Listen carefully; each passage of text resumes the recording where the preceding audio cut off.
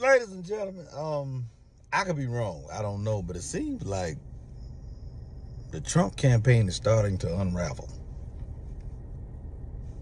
You know what I mean? Like it's starting to unravel. Donald Trump, backed out of debating with Kamala Harris, and then decided to go to the National Association of Black Journalists Convention in Chicago. That's like, I don't know, like you went from debating one person and you just decided to go, you know what I mean? Like that's like running from one bee and then running into the nest. I'm trying to avoid getting stung by a bee and ran into the nest. Like, that's crazy. So he did, and then, they started grilling him about the things he said about Kamala Harris. And then he was like, well, do you think that she is black? And Trump really don't care about nothing. So he was just like, no, I don't. Pretty much basically said, no, she wasn't black. She was only black until it was convenient for her to be black. All before she was Indian, Hindu, and now all of a sudden she black. And he said he ain't never heard nothing about her being black until till now.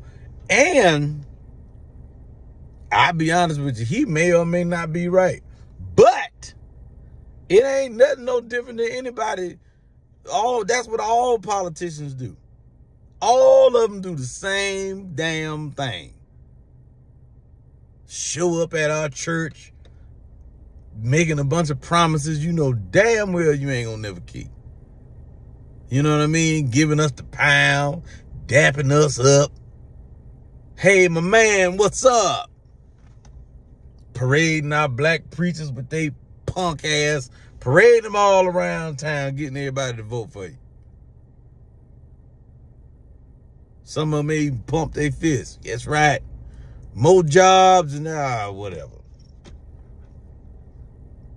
My point is, all of y'all, all politicians, when necessary, slap on blackface and tap dance.